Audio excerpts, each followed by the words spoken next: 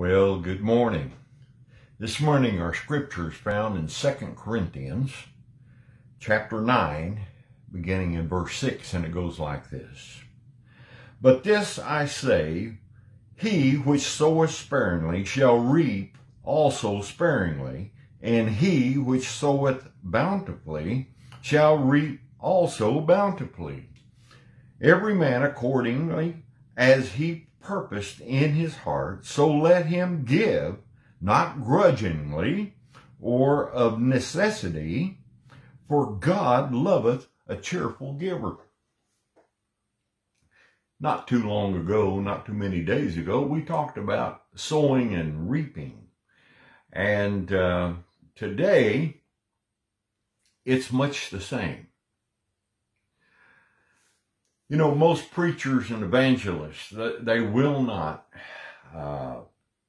preach or teach on the subject of giving and tithing.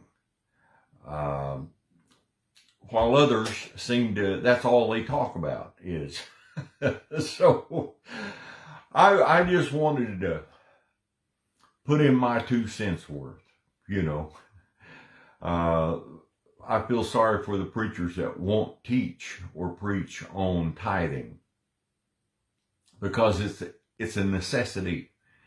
The church doors can't remain open if there isn't tithing. You know, and a lot of preachers, they overdo it. That's all they talk about is giving. And, you know, and that's the ones that, they have the big houses and the big fancy cars, and, you know, it's not for you and I to be God's monitor. No, it's not. Once you do the will of God, and you give like you're supposed to give, hey, that's God's business then. You've done your part. Let God do his part. The story of the 2 mites, do you remember that? I believe, if I'm not mistaken, it's found here. Yes, in Mark chapter 12, verses 42 and 44, about the little widow lady that dropped in 2 mites. Yet Jesus himself said that she gave more than everyone else because she gave it from her abundance. That's all she had. She gave her all. Yet many of us have an abundance. It's in the bank. It's drawing little interest. But you know, God calculates interest differently than men. Yeah, he does. He does. We find over in Malachi, chapter 3, beginning in verse 8, and it goes like this: Will a man rob God? Yet ye rob me. But ye say, wherein have we robbed thee? In tithes and offerings. Ye are cursed with a curse, for ye have robbed me, even this whole nation. Bring ye all the tithes into the storehouse, that there may be meat in mine house.